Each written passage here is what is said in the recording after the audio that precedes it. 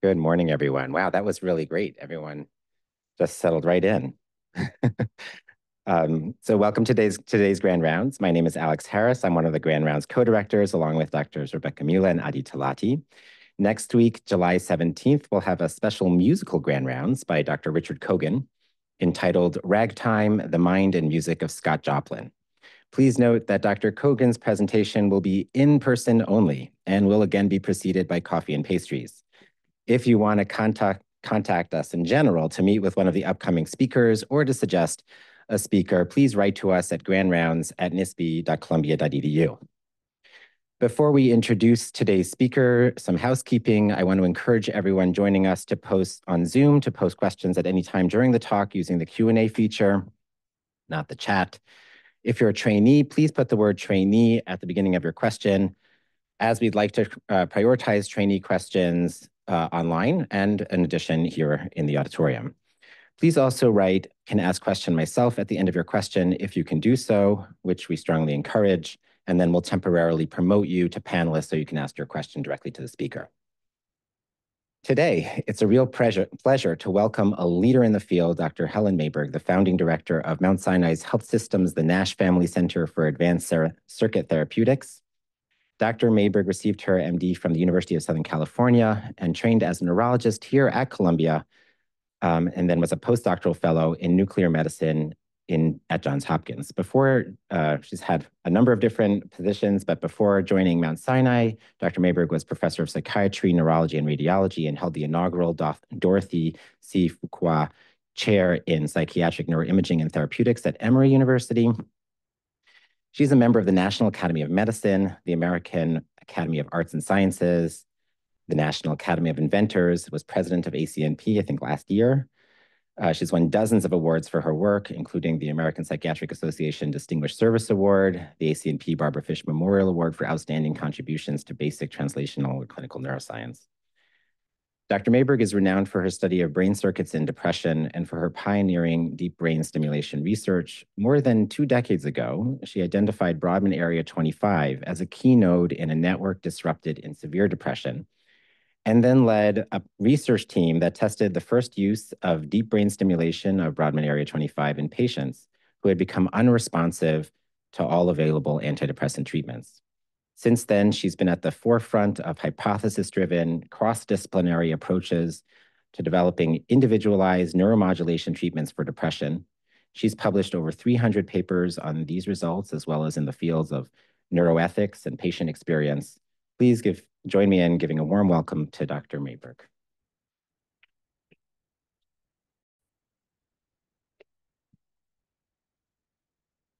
Well, it's really nice to be here. I feel like I'm sort of my home away from home. I know so many of you and have been here in various permutations over, God, longer than I really like to acknowledge. You know, when you can kind of stand up and think about talks in a place. I was reminiscing about Eric Kandel sitting in the first row, interrupting me. It was probably must have been 2006, 2007. It might have been AOA lecture. Who knows what it was, but I'm sorry he's not here. He's here in spirit, you know. But Roland was a great advocate, you know, our chairman of neurology at Columbia. You get old enough, the people that were very influential are gone, but they're here with us and I'm here with you. And I'm going to tell you a little bit about what we're thinking now about DBS for depression. I could probably take out the 10 slides that I stretched into an hour, you know, maybe a talk 15 years ago here, and actually could probably talk at the same slides. And you could argue maybe that's a good thing or a bad thing, but I think it kind of, for the residents, there is a trajectory here, and I'm going to share it with you because now the story of DBS for depression is getting more complicated, but we're still talking about it, which I think is a good thing. Let me get I've got some disclosures, a patent back from 2003. I consult to companies that think about this, including Abbott, which is launched to do a repeat clinical trial informed by some of the things I will tell you about, but I consulted them. All the research I will talk about today has been grant funded, and industry donates devices they don't direct or support the work. It's all been grant funded, and I'm really appreciative to the Hope for Depression Foundation that got us through many, many hard years when I couldn't get NIH money. And then we've had NIH money. So I have the learning objectives. I want you to know what might impact the clinical outcome. I want you to know how you might have new ways to have readouts of what's going on with DBS. And I really want you to think about as psychiatrists is, if you fix the brain, now what do you do with it and how do you rehab it? I'm going to be talking mostly about a consortium of people. And this work requires clinicians, physiologists, modelers, imaging, and a lot of data scientists. So again, everybody kind of works together. And this is my current team. There's obviously was a similar team, and I kind of still have people that I work with 3 jobs ago. So again, it takes a village. So what really is the goal of all treatments? Basically get better and get well and stay well. And that is such a truism. Sorry. Got my my handler in the back telling me someone's supposed to tell me you can't hear me. So anything I said, I just deny whatever I said because you couldn't hear me. Okay. The goal of all treatments is to get better and stay better. And how do we really put that to action? And why don't we really accomplish that? And I think that's something we ask ourselves in psychiatry all the time, that we make temporary fixes and we call it a win. If the clinical trial goes back, we throw it out, but maybe it was partly true. How do we own what the problem is, and how do we fix what the problem is and know what part we fix and what part we don't? And I think that's what I've learned as a neurologist, where 30 years ago, I really thought, well, you just know how the brain is wired and you'll just repair it. I've seen the light. And so I do understand how psychiatry struggles as a field to both do what you can when you can and kind of wing the rest. We have ways in which we make measurements of how, whether or not people are a responder or are in remission when they get sick again. And we'd like to have that roller coaster be different. When we think about neuromodulation, whether it's ECT or TMS or TACS or TDCS or focused ultrasound or VNS or whatever it is, it's implying that we're moving to somewhere fairly focal in the brain. And the problem with ECT is like having a bad circuit in your computer. I mean, if you unplug it, plug it back in and it kind of works, you're happy. You don't have specificity, just like with drugs. Do you have specificity at the receptor, but do you have it at the receptor in the system you want?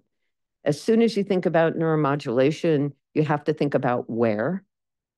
And then you have to think about, because you have electricity or some other source, what do you want to have happen? Do you want something to go up? Do you want something to go down?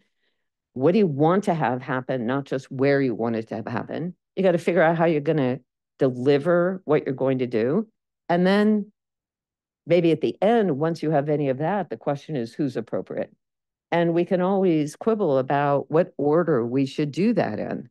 You know, I spent most of my life thinking about predicting drug or therapy or different drugs, or how can you know how to match people to the treatment that's best for them? That's a how to use in who treatments you already know that work. When you add doing something new, you have another layer of complexity.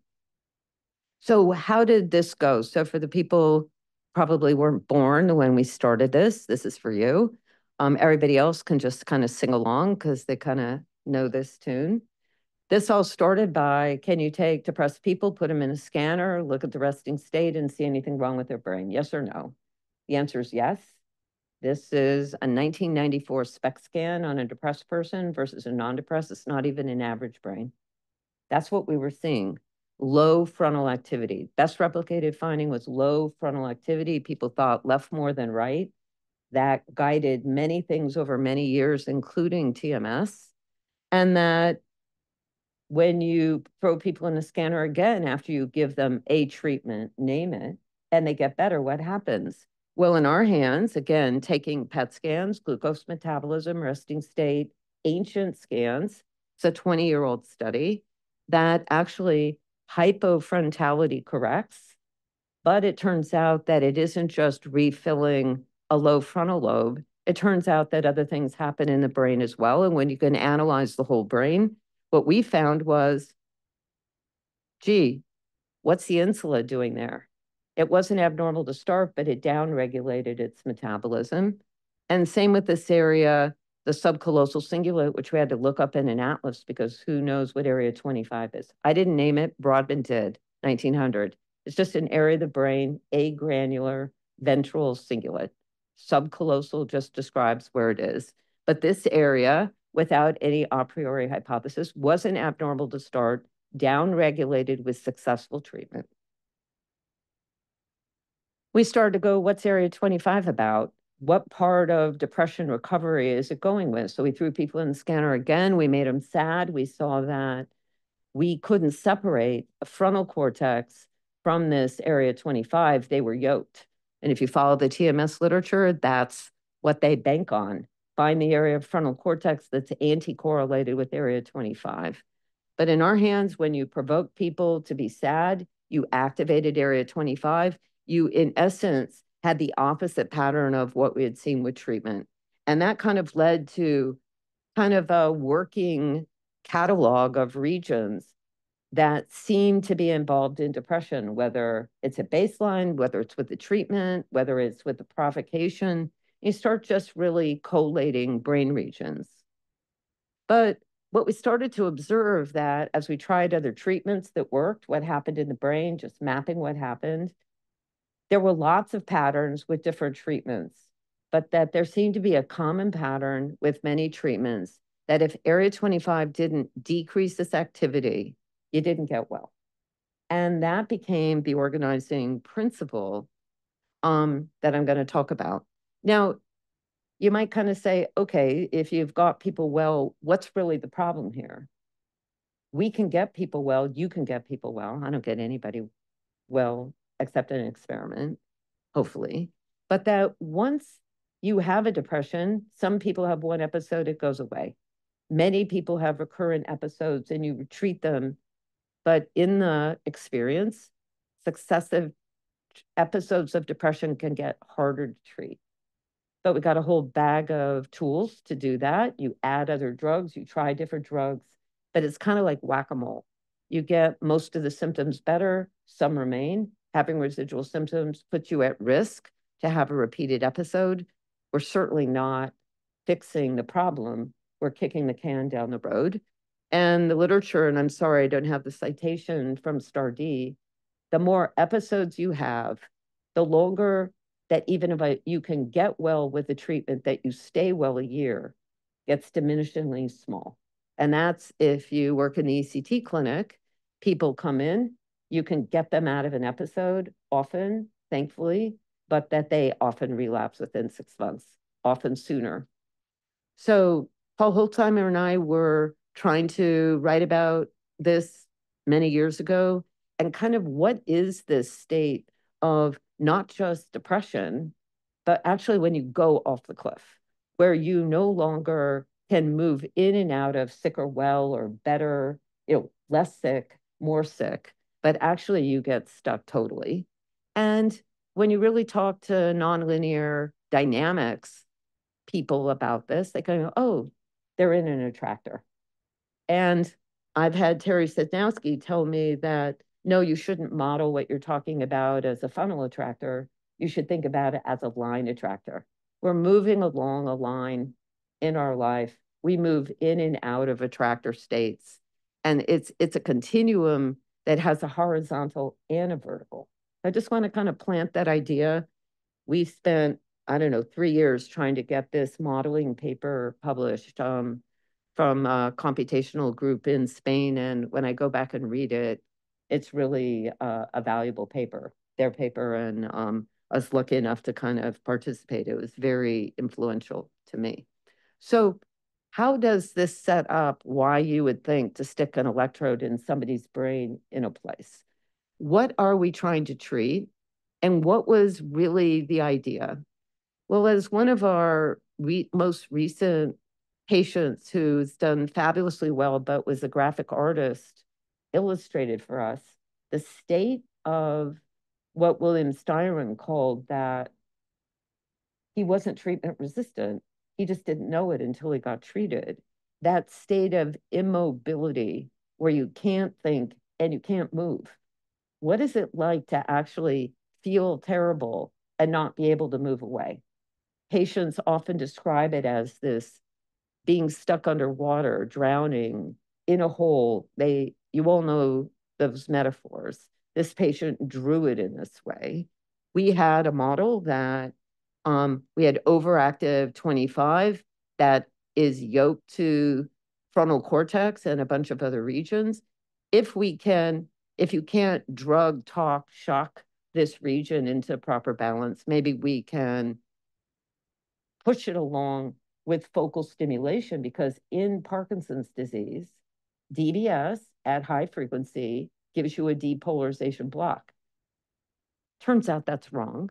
But at the time, that was how it was conceptualized to work. Parkinson's has an abnormal oscillation that you block, and as soon as you turn it off, it pops back.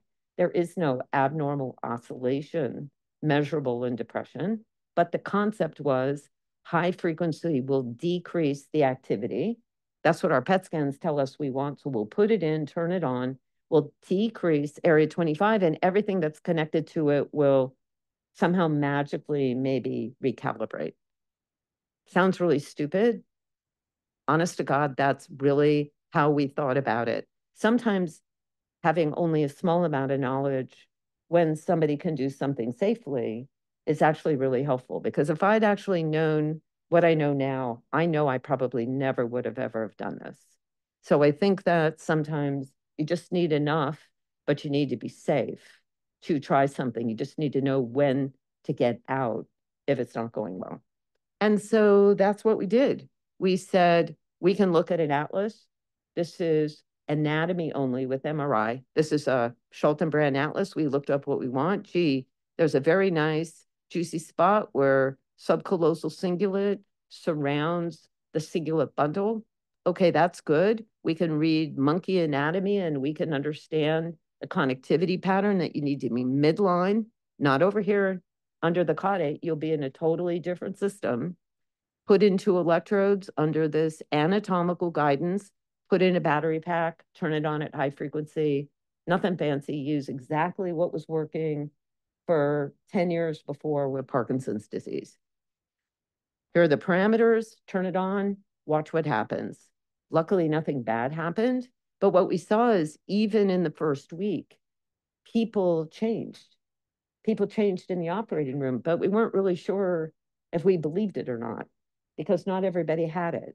But that as you gave stimulation just and watched people over 6 months, open label, that people got better. And this is just to cut to the chase, because I want to get to more detail, whether it was the first 6 people, the second 20 people, done by people in Toronto, another group done at Emory, different surgeons, different psychiatrists, but people that are ECT resistant, tried at least 4 drugs, psychotherapy, who are in this state without comorbidity, put it there, turn it on, do it this way, and you watch a majority of people get better. 60%, then 80%, then 40%. And if you follow this literature, it went very bad when a clinical trial was done to do it based on this work. Did it really go bad? It turned out, I don't have a slide on it, but I'll just have an aside because I really want to talk about the science. No real knowledge about the precision of implant, no real rules about who to pick, a randomized placebo-controlled done by 20 teams with different surgeons. Think about in a pivotal trial for a drug, they've worked out the dose, they've worked out many things differently than all or none in device trials. Device trials are brutal. because you have to wait till you know what you're going to do, and everyone is impatient in industry, my opinion. So the trial did 100 people, 6 months outcome, randomized, blinded, sham controlled. The expectation was there'd be like a 15 to 20% placebo response rate and at least a 40% active response rate. And at 6 months, they looked at a futility analysis. It wasn't futile, but it turned out that active did not beat sham because nobody was really getting better at 6 months. It was a 20% response rate in both groups pretty much at 6 months. There's a little more in the active than the sham, but I'm averaging. But at 2 years of ongoing active stim, because unlike a drug trial, you don't take the device out unless someone wants it out. People were getting benefit, and the plan was open label after the first blinded 6 months. And at 18 months, it was a 50% response rate. That was sustained at 2 years. So please and go read the Lancet Psychiatry paper. People only read the abstract, see a failed trial. Was a halted trial, not a failed trial, so it never reached its endpoint. But actually, the abstract doesn't say that open label in those patients who were on average sick 12 years had failed, 80% failed ECT, actually had a sustained 50% response rate at 2 years. Doesn't pass the FDA. That's something to pay attention to because that means something, not to the world. That was everybody knows it doesn't work. Throw it out. So again, for the residents, got to hang in there because in fact, you can't get a grant. You can't get a paper published because, hey, everybody knows it doesn't work. And I'm going to show you what we knew because we were taking care of patients, not from the trial because we weren't in the trial, but actually our own patients, looking at them closely and doing the research. And it's really fascinating about how does one translate experimental work, whether it's in an animal to people or in people where you actually have opportunity for reverse translation or opportunities to do pseudoscience with these tools that are pretty lousy that we have for people compared to animals, but what you can do when you look. So we need to figure out how can we reconcile these failed big experiments with what we know to be true, both in the experiments with people doing well. So let's just look at the data and see what happened. And it really comes down again to even deciding what to do. Where are you going to go? What do you expect to have happen? What does happen? And then how or when can you tweak it to actually improve what you may be seeing? And I'm a neurologist, so where's going to be my fallback position? Back to the origin story. Got to figure out where you are. Where in the brain are you? Because you've got an electrode that's 1.5 millimeters in diameter with a contact that's 1 millimeter by, millimeter, 1.5 millimeters cubed. Where am I putting it? Yeah, we were looking at imaging. We would all sit and vote by looking at an MRI in the operating rooms like a party before surgery. But what are we actually doing? We're trying to drop a needle into a haystack. We knew it was a haystack. We had no idea it was a haystack because who'd ever looked at a diffusion scan? We sure didn't have one then, but then we did. And so what we worked out was that we are not in a node, we're in a network. And that by actually understanding Area 25's connections and what it's connected to, what were we hitting consistently in our patients who got well? And by having tractography, we were able to model the actual tracks that went with what we were stimulating in the people who got well. Wasn't worried about the people who didn't get well for this exercise. If you're well, we own it. What are we stimulating consistently in everyone? And if it's not the same thing, if not every voxel in standard space is in this map of tractography, then that's not the right logic. And it turned out that this is the map that everybody shared. Every responder shared every voxel in this map, which means that now you can plan a surgery by driving around on a patient's individual tractography map and find the place that gives you cingulate bundle, forceps minor, uncinate, and the subcortical fibers to the hypothalamus and the thalamus and the raphe. So this is the same kind of logic that you can take for other targets that people are doing. People target the medial forebrain bundle. People target the ventral striatum, anterior limb of the internal capsule. People, and when you look at those maps in the published targets, we are not doing the same thing. Different targets are getting people well, but they're getting into the system in different ways, in the same way that ketamine doesn't work the same as fluoxetine. And we think about the pharmacology and which part is necessary and sufficient, but even when you think about a target like this, and this is totally different from what you get at with TMS. TMS is in the lateral system. TMS is looking at, it's not even in this map, it's the lateral frontal cortex to the parietal cortex. So it moves in lateral systems, whereas what we're doing stays in the midline, the limbic system. And I think, the idea that the limbic system as a concept has been thrown out. Broca was very smart. He called the cingulate bundle the great limbic lobe whenever he did it hundreds of years ago. And we all know him for describing language systems. He described was the origin story of the limbic system. It was Papes who actually read Broca to actually better articulate what were the connections. It was Paul MacLean, the triune brain, that then actually translated what Papes was doing for all of us. And then we threw out MacLean's theories of the triune brain and the lizard brain. Don't ever throw anybody out. Everybody's right, just not at the same time. And then we live to come back and to see how. So what became our approach with multiple small studies?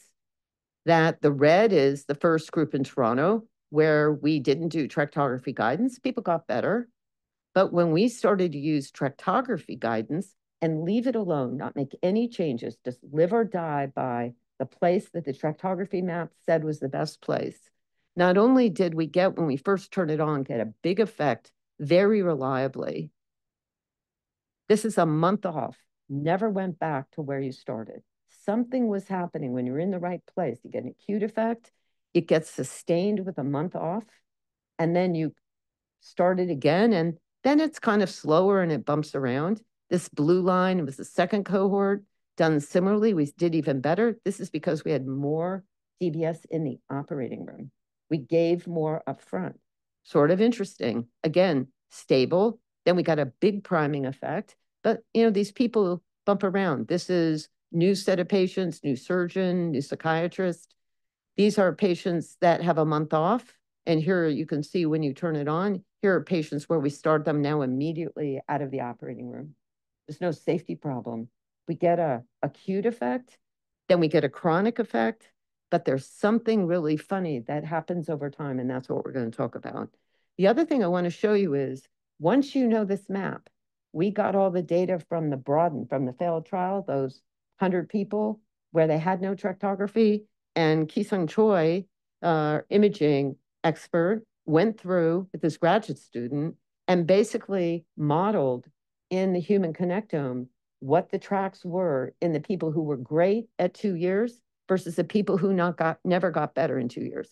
And the neurosurgeon sat and blamed the psychiatrist for picking bad patients, and everybody tried to figure it out. Couldn't prove it, but you know what I'm going to tell you. Here are the patients that did great, perfect, forceps minor, cingulate bundle, both sides, little side view. If you didn't get better, and we took all the patients from Atlanta, Toronto, and Broaden, you didn't get better because you missed the left cingulate. If you don't hit the target, don't expect it to work. Dead stop. That's the only change, really, that Abbott will do in doing this again, that they've now got a de-risking of part of the experiment by how to do the experiment. The fact that we told them in 2008, please don't do this. We're working out the tractography. No, no, no, they're in a hurry. There is no joy in being right. And that doesn't guarantee that this will go well either, because there's all the other things that will go wrong, but at least it will be done with tractography guidance and nobody will get getting stim that isn't in the right place. So what can we then do now that we have this knowledge? We know where to put it reliably. These patients say all kinds of amazing things. You talk to depressed people all the time. They're trying to come up with a way to tell you what their experience is. I have no idea in neurological terms what tension, poison, force field, vortex. Everybody's got a thing that they describe. I feel terrible. I can't move. Something's in my way. And you hit the switch, and that's the thing that changes. That goes away. To me, that's core. The rest is adaptation. And people say amazing things. It's always cool to hear them talk about it. We all come to tears every case when you listen to what someone says. It's very moving. It doesn't get old.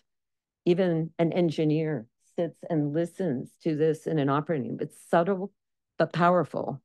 But the question is, okay, how do I measure that?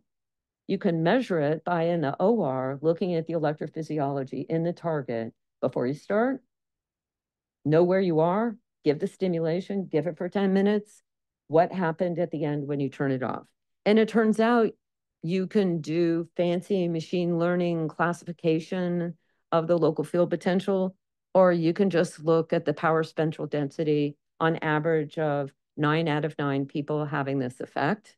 And you can see that before versus after, there's this broadband decrease in low frequency, kind of 10 hertz to 20 hertz. It's a combination alpha beta suppression. It's bilateral. And on the right side, you also have an alpha increase. It's not a pure beta suppression, but that the magnitude, here's everybody's 1 week post-op Hamilton dropped.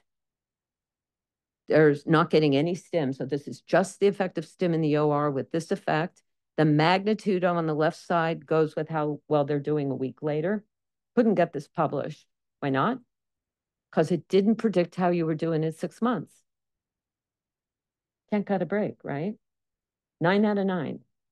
Okay. What did that mean? Acute effects are cool, interesting, informative. That's not about being well. So why didn't it predict what was happening later? But I do want to say this idea of knowing where you are, what's happening acutely, looking at oscillations, thinking about how am I going to get the rest of the story is there in animal models. Clement Hamani, one of our surgeons who runs an animal lab in Toronto, he basically burned out with imitinic acid all the neurons in infralimbic area 25 equivalent, and then gave stim. You can reverse the forced swim test. This was never about area 25. It was about the connections. And then the question is, Carl Deiseroff wanted to know, well, connections where? Well, connections to at least 3 places I showed you.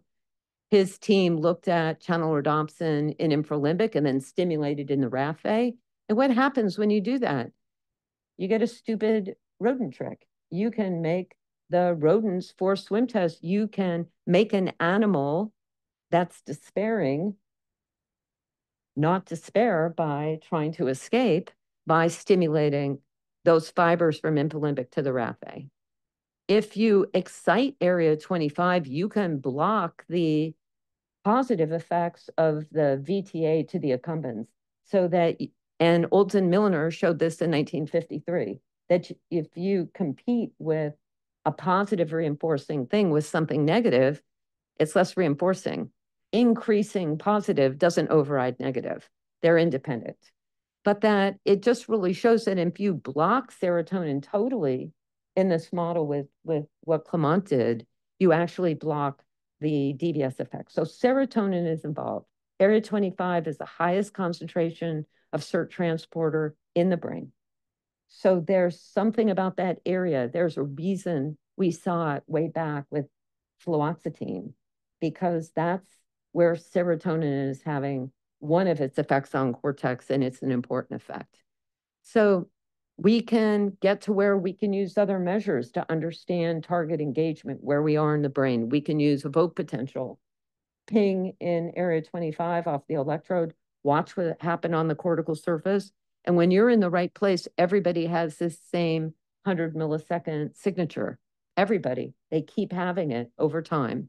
You can differentiate on that electrode between 3 millimeters being in the right place. Here's someone where 2 adjacent contacts are the same, their pattern looks similar. Here's someone where you get out of target and you can tell on the cortical surface, you can't really get it with behavior. You can start to think about, I can use dose. Maybe I can figure out a starting dose for someone because that's the only thing we ever change. And we can start to get fancy with deconstructing, is the cingulate more important than forceps minor? What part of the signature is going with stimulating what? And thinking about brain dynamics in different ways. But the real important thing really is about what happens beyond the acute effects. Because just like we've learned with ketamine, it's fantastic when the next day you wake up and you're well, or you get psilocybin and you get it and you have an epiphany and you're no longer sick. It's about what happens next. How long does it last? We've learned with ketamine that there's plastic effects, but you need to repeat them. The first effects are super interesting, necessary, but not sufficient. Same way here. So how do I know that? Because you can look at this early, very reproducible effect, and then you see noise. And when do you see noise? You see noise after a while. Now, if you're a psychoanalyst, you go, well, how do I cope with this new state that I'm in when I haven't been well? How does this fit into my life milieu? You hear that from the families. Well, you've been good for nothing for the last 5 years, and now you look really different. When are you going to do something? When are you going to get a job? Gee, you're finally not incapacitated. Now I'm leaving you. I mean, people's lives can either get stronger or devolve as you get better. That happens when you treat people with epilepsy. This happens all the time with families when you do DBS for Parkinson's. As soon as you're independent, I'm out of here. I don't really want to live with you with your chronic illness. I mean, this is your bread and butter if you're not a pure psychopharmacologist, right? How do we deal with the whole person? And are we seeing something about the device, something about biology, or something about life? That's what makes this just so hard, because I wish I knew. We don't know how to model life. We try to do naturalistic experiments. We try to get brain signals. They're more random. We need pathology and undoing pathology to kind of track a signal that we want to then do prospectively. We do these retrospective and then prospective analyses. And here's why I feel really strongly about this philosophically. Here's one person's Hamilton. Hey, they got this great effect. They're doing well. Yellow line is when the doctor decided to turn up the dose. It's the only thing we let them do. Why didn't they do it here? They decided that wasn't a real wobble. But why didn't they do it here? Well, because they were talking to the patient. They decided it wasn't a real wobble. But here it was. Okay, please write the script for an industry to figure out how to make that decision, right? We're doomed, clinically doomed without rules. Here's another patient. They had an effect. It's kind of more modest, but they're doing okay here. They start to bump up here. The psychiatrist decided right away to do something. Well, was it because they learned from this patient? Not necessarily. How do you make a decision of when to wait, when to turn it up, when to add a med? That's really where we are now. And so how do we do that? Just like we had tractography, let us learn how to do the DBS implant more precisely and feel confident about how to deliver the treatment and watch what happens. Now that you don't get to ever change where it is, we know people 8 or 9 out of 10 will get better. we can take advantage of that with a new tool that lets us track the local field potential off of Area 25 basically all the time. So we now have a monitoring device built into the DBS system because half of that battery will deliver the stim and half of the battery has now got a sensor. Not a great sensor, but sure better than nothing. And what we're able to do is we set it to make recordings with the stim on 8 times a day, but we brought them when they came in to get evaluated by the team once a week, turned it off, got a very clean recording, and looked to see what was going on. So over 6 months, we had 26 recordings to basically build a model. And because people have gotten better, here's how this is the training set of 5 patients. Here they are at the first month. They're different. They're below enrollment criteria, but they're certainly not well. And at the end, they're stably well. So we basically made a rule. We're going to model the local field potential with a classifier of what's happening at the end versus what's happening at the beginning. We're assuming everybody is having something happen the same. We didn't assume everybody's got a different signal, as many teams are doing. Said, we're doing the same thing. Something must be the same, yes or no, with the LFP.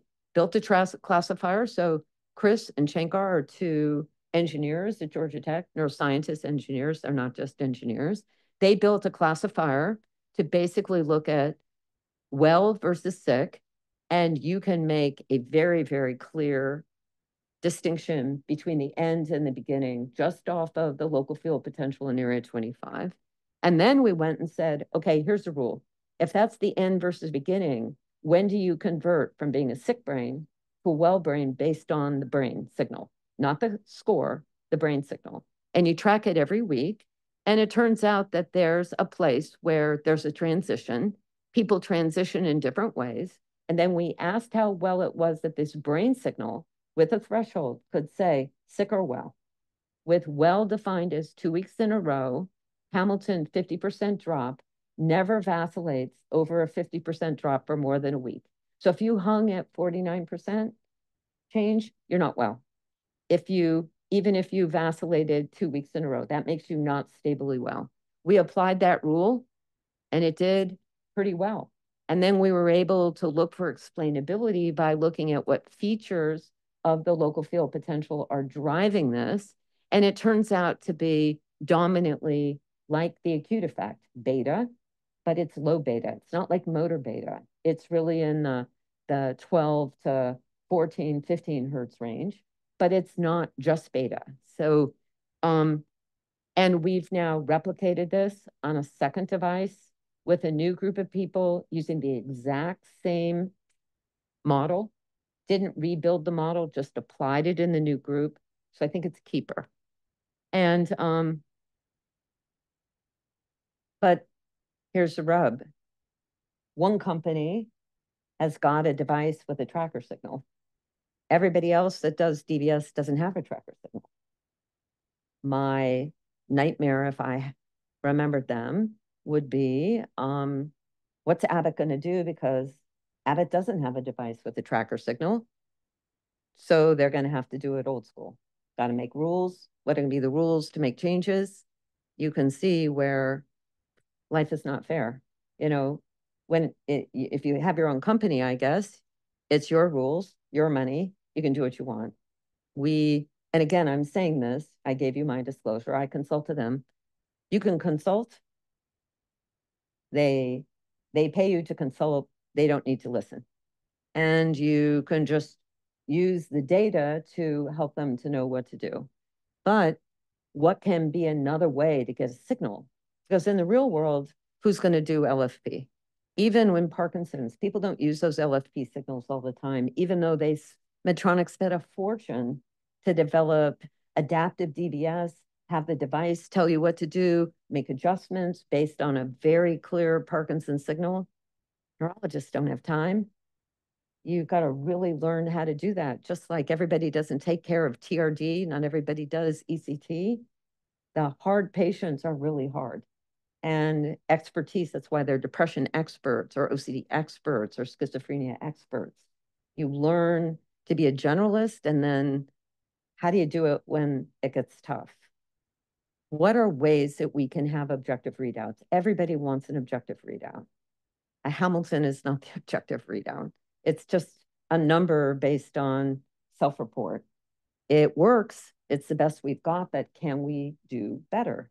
And here's an idea, and it's something that we know. And, I'm becoming like that old neurologist thing. Like, so there was always a joke in neurology training. If anybody asked you when, who's the first one to describe, this syndrome, you just basically pulled up some French neurologists from the 18th century, and you were generally right because they kind of described everything.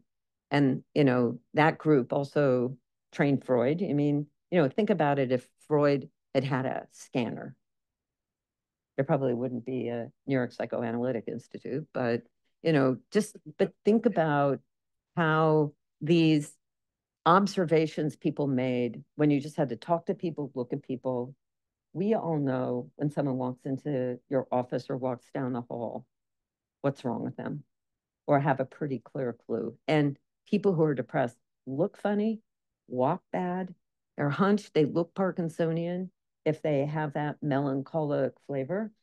And Darwin was studying Duchenne, and Icahn kind of built a model around it, many, many years later, that your face is the window to the brain. The eyes are too, but eyes are in your face. And there's a wiring diagram of how your face moves. An emotional face is what happens when you have an anterior cerebral artery stroke and you're an akinetic mute. You can volitionally move your face very, very slowly, but basically your intention to move is gone and your emotion of your face is gone, and it's symmetric, even though you can still move your face. Whereas you get a lateral stroke, emotionally, it'll move symmetrically.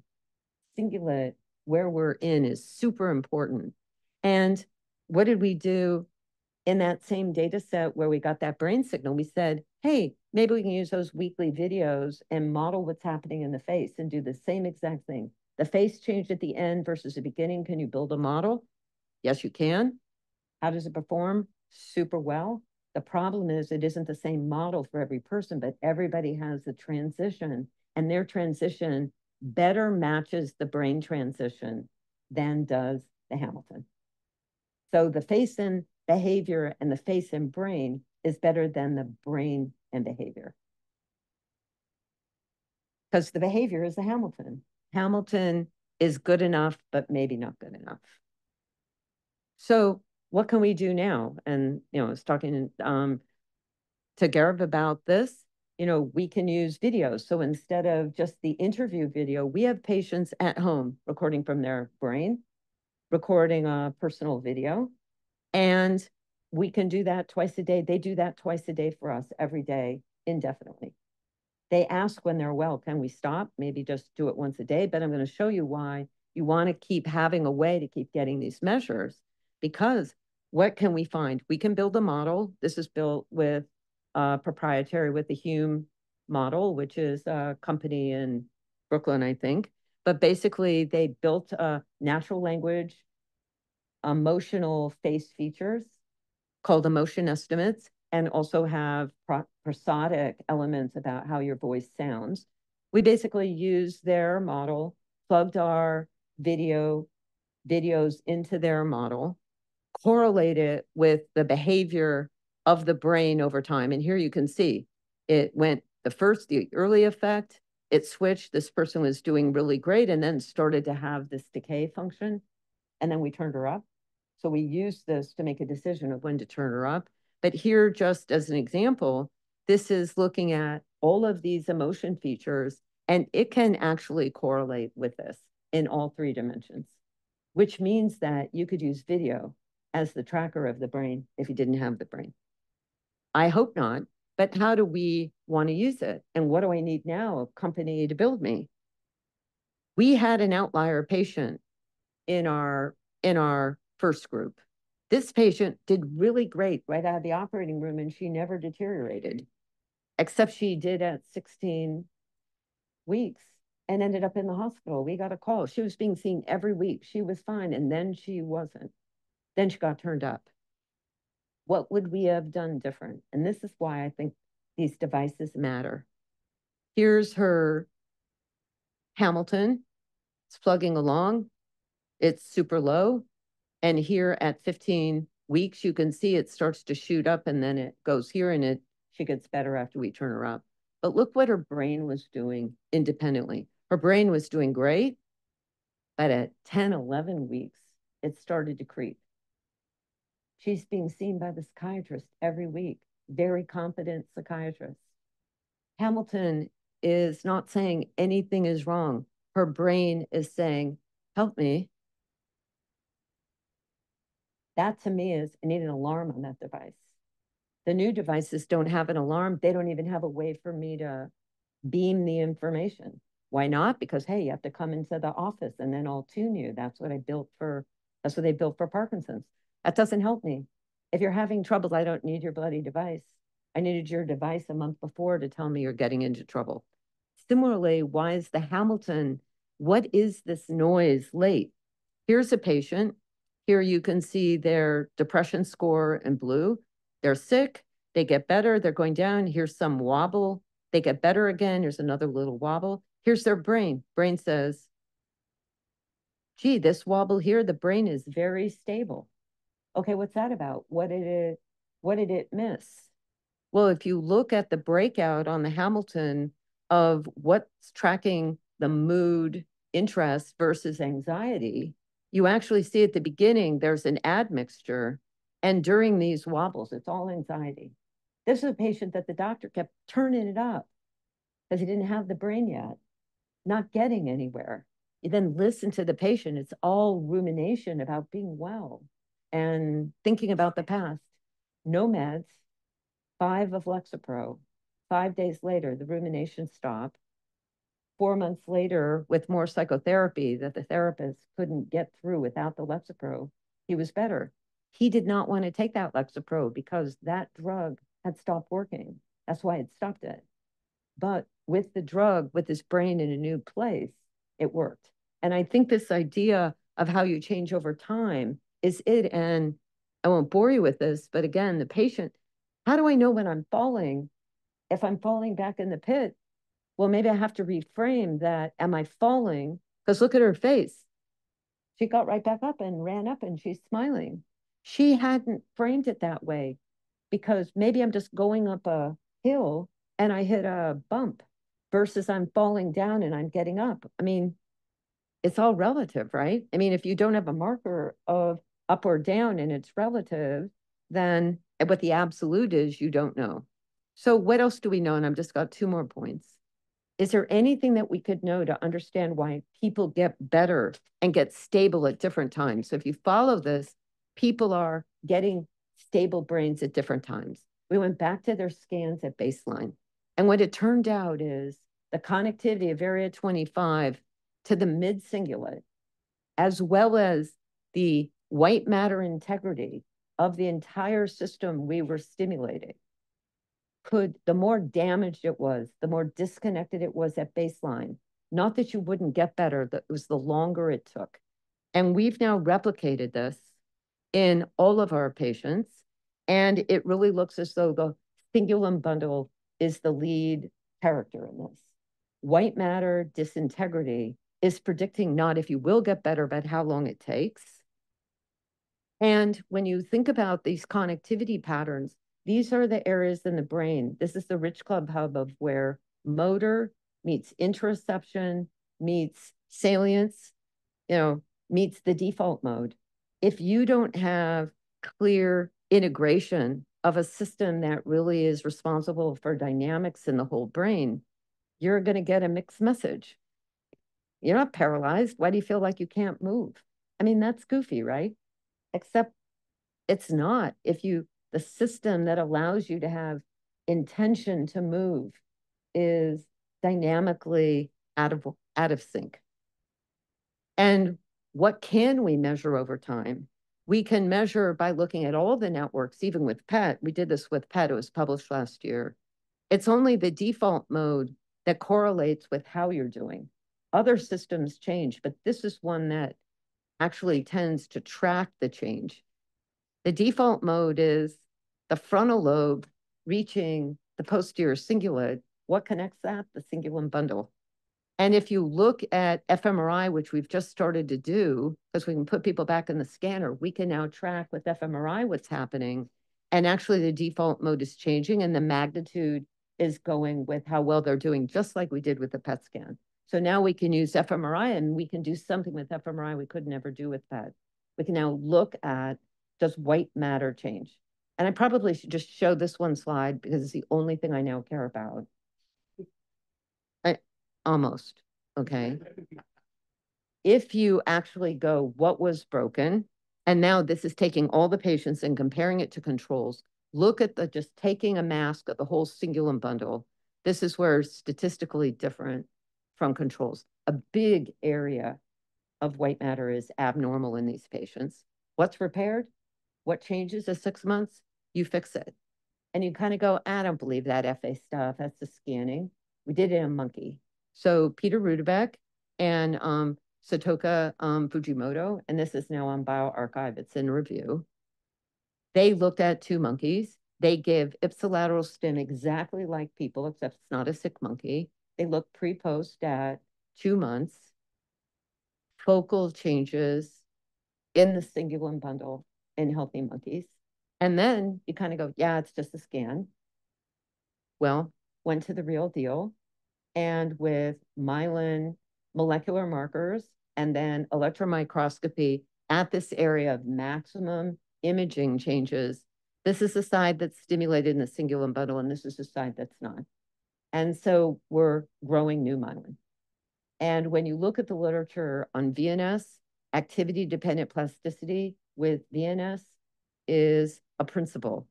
Stimulation with Michel Manji in terms of turning on oligodendroglia and models of good plasticity like epilepsy or stress. And I think I have a slide on this. Here's Michel Manji's work stimulating in motor cortex, 20 minutes a day in a rodent, grow new myelin.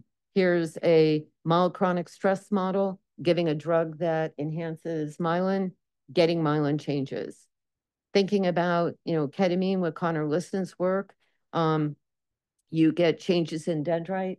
What happens to myelin? So I think there is now a new organizing principle of why is it with SEC DBS, you turn it off and it lasts. You can certainly stress the system and maybe re-break it. But with the stim, you're keeping up with potentially repair. And now you can see why that's like my total preoccupation is not all the bundles have the same level of repair. What happens if the cingulate goes early and the forceps isn't? How do you do predictive coding? How do you learn? Maybe the area near the hippocampus, if it doesn't remodel your new neurons, like, we've got, can't get to the frontal cortex. I mean, there's all kinds of ways we can set up experiments to think, but I think it's kind of like a broken bone. And people used to laugh at me when I would show this because you're trying to help a patient understand what rehab is. You have a terrible break. Maybe you had a break because you fell, because you had arthritis. You're still going to have arthritis, but maybe just broke your leg. Regardless, you got to fix the broken leg. Depending how bad the break is, it's going to take more time. And once you fix the broken leg and you remodel the bone, now what are you going to do with it? Now the hard work starts. Sometimes you can do stim and promote osteoclast growth in bone, and orthopedics do that. You still have to train. You have to relearn. You have to have experiential learning, but you got to have some basics. Because when you're lost and now you're somewhere else, you got to figure out where you are, and then you got to maximize your new place. And the patient gets that. So this patient, unbeknownst to me, was mapping, she was doing her video recordings for us. Meantime, she was drawing her trajectory. Understand that she had a Hamilton of 3 to 5 starting at about 2 weeks. But look at her experience. She's under the weight. Now she's loose. Now she's above the tears. suddenly she's in a boat, except it's a sailboat and it doesn't even have a rudder. Okay, that's kind of weird. But then pretty soon she's got no sail and she looks like she's driving. Now she's not sure if she's falling and getting up. No, she decides she's climbing. And now look where she is. So again, same score, total different experience as she's moving along the line and moving in and out of little attractors. And I think that's kind of where we are. So if you're still here 20 years later and I'm still standing, I'll tell you, you know, what we do to really sculpt when you have a broken brain. I think that Brodmann got area 25. I think that what we treat is a cingulopathy. We return people to having depression, but we're treating a cingulopathy. And the question is to understand, why does the cingulate break? And I think that's something that we can model in animals and we can think about it, but this region's becoming much more important. So it's still about area 25, but it's area 25 and its partners in the cingulate. I'll stop there. I don't like Helen, sorry. Thank you for that fantastic talk. Trainees, you got a shout out a couple of times in the talk, so only fair for you to give back and ask some questions.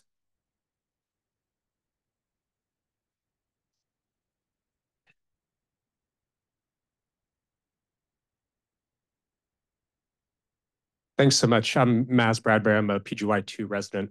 I'm wondering if you could talk a little bit about complications related to the electrode implantation and residence in the brain. How many patients suffer strokes during implantation? How often do infections happen, et cetera?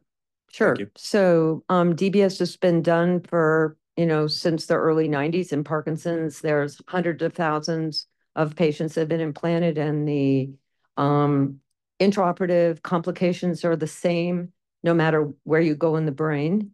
For basic complications, you need to put someone to sleep. You need to make a burr hole, which means you can always have complications of anesthesia, as you can with any operation. The numbers are, you know, under 1%. And that's why people are screened to be medically healthy to undergo surgery. There is blood vessels. So the big thing about, I made a big deal about, you have to get it in the right place, but you have to go through the cortical surface into the brain and past stuff. You don't magically get it there. You put a cannula in and then you put a wire through. And it's pretty magical that you can pretty much go through the corona radiata into area 25 and you don't bump into anything. The only thing you need to not bump into along the way is if you go into the ventricle, sometimes you can have a CSF leak, but Anders Lozano, who I worked with in Toronto, he always goes very perpendicular, always goes through the ventricle. Brian Capel, my surgeon now, hates going through the ventricle. So that's surgical interest, usually can be done safely, but you can get a CSF leak, which you get a headache and it goes away. The big thing is not hitting a blood vessel, and that's why you don't go through sulci, you go through gyri. That's why you have pre-op, not just tractography, but multiple kinds of images. So you know exactly how to adjust your, I may tell Dr. Capel where I want him to go, and he'll go, I'm going through someone's forward. We're not doing that. Or I'm going to be hitting a vessel I'm not comfortable with that. I need to make an adjustment. And we work together to maximize the tractography. So you don't want to hit a blood vessel. Hemorrhage is the main thing. You can usually anticipate a hemorrhage. If it's at the surface, it's easy to stop. You can get a seizure if you get a small hemorrhage. Usually they're self-contained. Those are the big things that you worry about. You don't seem to get I hit something and I get a lesion. So from an operation point of view, it's really about being a good surgeon and driving safely. The post-op is about, you've made a hole in the head, you have tunneled things through the neck, you've made a slit in the chest, and you've put a battery in. People need to heal. And the biggest thing is people can get a wound infection. If it's common, again, that's bad surgical practice. So when you have wound infections, you worry about basically the patient's education and keeping a wound clean. I mean, this is not neuroscience, it's common sense, but that even with a wound infection, which we've all had, I mean, we, in terms of the collective, that's a known complication of DBS. You can give IV antibiotics for 6 weeks. You can take out the battery. You can often leave the electrodes. Sometimes you need to take the connector cable out. People are more or less conservative, and you can leave the electrodes in. It delays things and do it. There was a patient in the Broaden study that had a battery replacement 5 years well, got a wound infection that was missed. The entire system was removed. And basically there was no one to reimplant her for 9 months because the study was halted. And she finally got reimplanted exactly in the same place. And she's well again. And she actually made me this necklace. So she writes me all the time.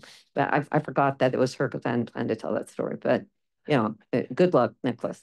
But you can regain the effect even after a period of time. She relapsed. But I think that the worry about the surgery, I've always been amazed, but I always knew this. You can take, you know, when you're working up somebody that has some unknown disease, and where do you go? You take out someone's right piece of brain from right prefrontal cortex.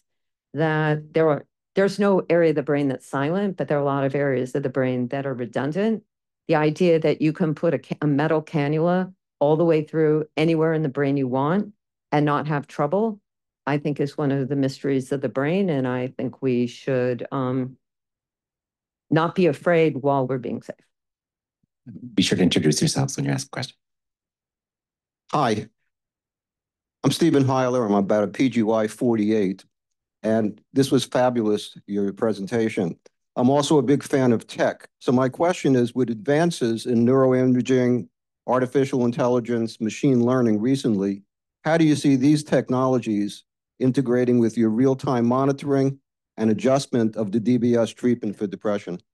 Thank you for that question about kind of how to basically think about closed loop. And, you know, again, team at UCSF has actually taken on this problem by saying, we're going to treat a depressed patient like an epilepsy patient. Everybody is different. We'll put in multiple electrodes, have them in a monitoring unit for 10 days and model ups and downs of negative emotion. And then we'll figure out where to stimulate is best for them. And then we'll train the model that basically a device that is used for epilepsy, they use the responsive nerves, you know, the RNS system that they use for epilepsy will turn on only when it's needed. It turned out in their first patient, which was a fabulous case in Nature Medicine a couple of years ago, they ended up in the nucleus accumbens, measuring the readout off the amygdala.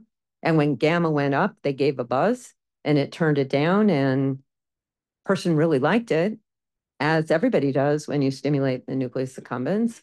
And they found that it was going off 300 times a day, and they had to turn it off at night. They had to find and fine tune it because it was kind of like behaving like intracranial self-stim in terms of, but the patient did get better until she got COVID, and then the signal changed. So one of the things about building these models up front, in my opinion, is that if you think everybody is different, then you'll never be able to replicate because each person will be their own model.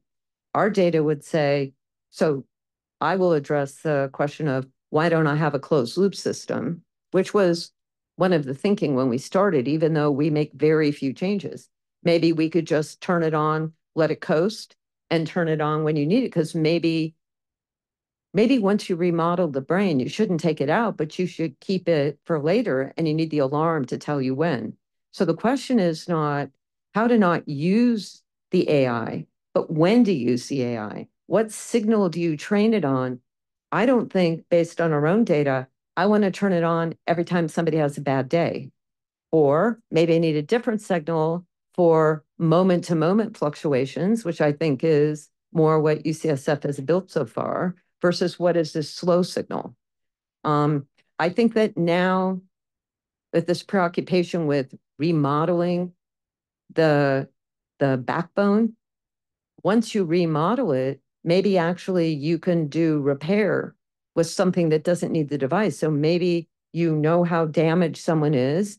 They have a fixed amount of time that you remodel, and then you can do touch-ups, with a different method. So I think the question is it, whereas with PTSD, people at UCLA have modeled with PTSD with when you're set off, they found a signal in the amygdala that maybe you don't need it on all the time. With depression, maybe you need it on all the time for a period of time until you remodel, and then you need closed loop. I think where we are right now, which is why I feel sort of confused but excited, is that it's that kind of point where we know a lot to kind of think about all the things we don't know. And I think people want, like with the BBQS grant at NIMH call, they want something implanted in the brain, and they want a readout that goes with behavior. That's a wonderful blue sky project. Trust me, what I get all the time with this is you're a first world treatment. How are you ever going to scale that? I'm worried about my next grant. I'm worried about Abbott's trial with however many people they will do. I'm not thinking about how we take care of every depressed person in the world, and I don't think that's my job right now. On the other hand, how do we reverse engineer? If you can remodel, and that's important, then we ought to be trying to figure out how we remodel without having to put a device in someone. So I think there's different disorders will have episodic things, panic attack. Would I want a device to have it buzz when I'm having a panic attack? Maybe not. Maybe, anxiety disorders might lend themselves better. I'm not sure that depression needs the moment to moment to be making the adjustments. And right now, I'm not quite sure what the right, experiment will be. So I'm going to kind of watch UCSF and see how it works for them once they get past, their one publication. But I think, the idea of we have to know so much about the brain to make this investment when you do the implant. I love listening to Elon Musk, talk trash. It's his aspiration. BCI has been around a long time. People know a lot about the motor system. You got to build better mousetrap. Power to him. He made it portable. He's made it miniaturized. He's got to work out the details with the electrodes coming out of the head, just a small thing. I'm not kidding. I mean, I'm joking, but I'm sort of horrified. Talk is talk. The question is, more complex is a great grant. More complex is a terrible treatment. Never scales. And I think, how do we do exactly what you say in a smart way and have it not take 20 years to kind of know fast to fail, right idea? And how do we use technology now that everyone has developed to do? Could it be temporal interference where you can get deep? I've seen some data on that. The effect sizes are very small, but you can get deep. Can you use focus ultrasound and remodel the brain? Maybe you can. But the question is, how do you keep it from breaking again? And that's where I think this combination of the device, but the neuroscience of stress biology, kind of pharmacology, how to use these combinatorial treatments.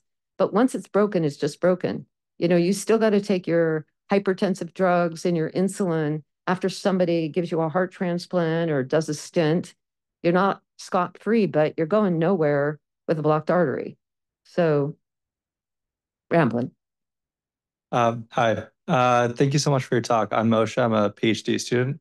I can't remember if you mentioned already, but do you know the mechanism for why you think the DBS has these sustained OPC generation? And are you trying to toggle the parameters to get more of an enhanced effect there? So right now, we've just made this observation. So what can we toggle to improve it? I don't know so Michelle Manji's models in rodents were at 60 hertz because she was optogenetically delivering it. We're at 130 hertz. Is there a tuning frequency that's optimal for oligos? I think now that we see an oligo signal, we ought to be asking ourselves, what is the microglia oligo balance? And what are we doing to microglia? I put my order in. Don't know. I think the idea is it lets us reverse engineer what to look for now. I'm trying to figure out, is there a relationship between cingulate and forceps, or cingulate and the uncinate near the hippocampus? Because there is a change near the hippocampus. Whereas the whole cingulate kind of tends to change, but it changes maximally where it's most damaged, trying to figure out if it's the same as you're near the insula or the hippocampus. It may be that different pathways need different tuning frequencies. In the same way, I was reviewing Paula Arlada's work on development, and the idea of, if you have post-mitotic changes in neurons in cortex, they're tuning different circuits in different way, and they're changing myelin in different ways. So I think that not all bundles respond. Why can I turn a Parkinson's patient off and they immediately get their tremor back? They're behaving as though there's no remodeling. Maybe we're not looking in the right place. Maybe we should be not going in the basal ganglia only for Parkinson's, and maybe we could remodel some. I think that we don't know. And I think that you're working on your PhD, so maybe you can figure out where we should look. Hi, Maura Boldrini, professor of psychiatry here. Thank you very much for your wonderful talk. I have a couple of anatomy questions. You were referring to left and right, and if I understand correctly, you were saying that the effect needs to be on the left to be real happening, and I wonder if you think then, based on that, we should be studying the left hemisphere in human brain. And then referring to you talking about pain, how much do we know about the connectivity of area 25 with the thalamus? So the last one, let me tell you. So area 25's projection to the thalamus. Area 25 is a very funny place in the brain. If you read all of the track tracing of thalamic projections, we always think about, through the thalamic radiations to the frontal cortex and medial thalamus. Area 25 and the adjacent ventral medial frontal cortex, but really the cingulate, projects down the midline and goes to the reunions and paraventricular thalamus. It does not use the anterior limb of the internal capsule in either direction. It has a very privileged pathway. Its projection to the raphe is interesting because the raphe also goes to the reunions as well as to the habenula. So this negative GABA dopamine reward prediction error system, infralimbic, raphe, habenula, midline thalamus participate, and it's different from the lateral system. It also goes to the core of the accumbens rather than the shell. And so its topography has some unique qualities. It's a visceral motor output system. So it's not so much that 25 is talking to the mid-cingulate. The mid-cingulate and 25 are going to the body in similar ways, and 25 is maybe going subcortically and then back up to mid-cingulate, which goes to the body. So I think with tractography, you can be very fooled because it doesn't have arrows. But there's other work with having arrows. So I think in terms of the thalamus and thinking about pain, this part of the dorsal cingulate with affective pain versus somatic pain, this particular region at the hub is slightly posterior to the pain matrix area.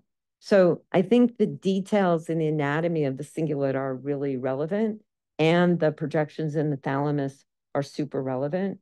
And even the TRN thalamus may be, because area 25 goes to the TRN thalamus, and limbic systems inhibit are preferentially impacting the TRN. So if the TRN is locked down by the limbic inputs, no other sensory inputs can get into the thalamus. So maybe that first effect is just the thalamus coming back online.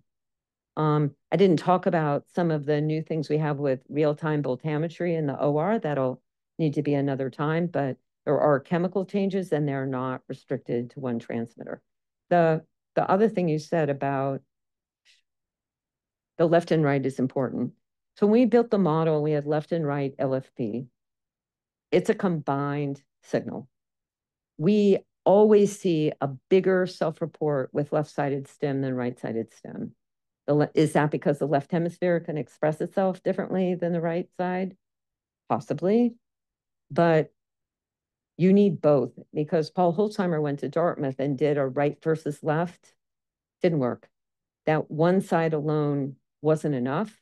So I would not be purporting, even if the biggest signal is on the left, that you need both. The one thing that I saw yesterday from the team was that in the newest data, even though the model behaves the same with the contributions of both sides, left beta, right gamma was our original finding.